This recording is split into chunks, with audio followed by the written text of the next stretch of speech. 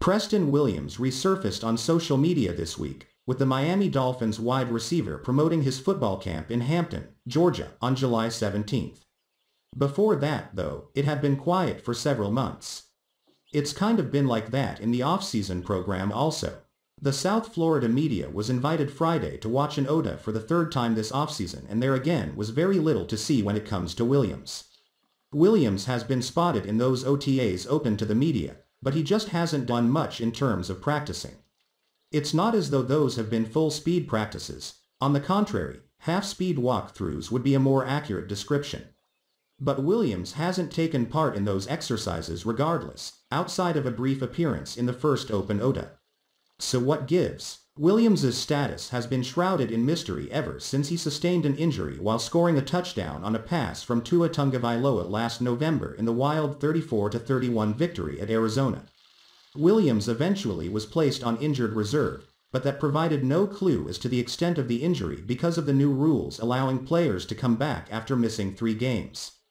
When asked about Williams, Flores' answer always was some variation of Williams working hard to try to make his way back into the lineup.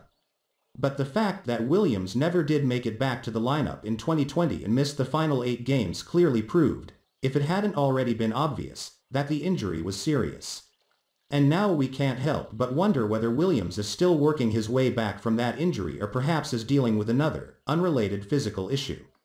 The Dolphins have 1 week left in the off-season program, and it involves the mandatory 3-day minicamp next week. Training camp then is set to begin in the final days of July, and it sure would be nice to know that Williams will be fully healthy for that.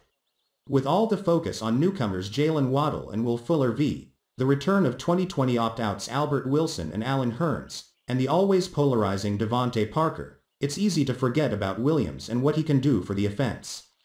But let's not forget that it was Williams who was the team's best wide receiver in the first half of 2019 before he tore an ACL, and let's also not forget that Williams's injury came when he scored his 3rd touchdown in a 4-game span last year.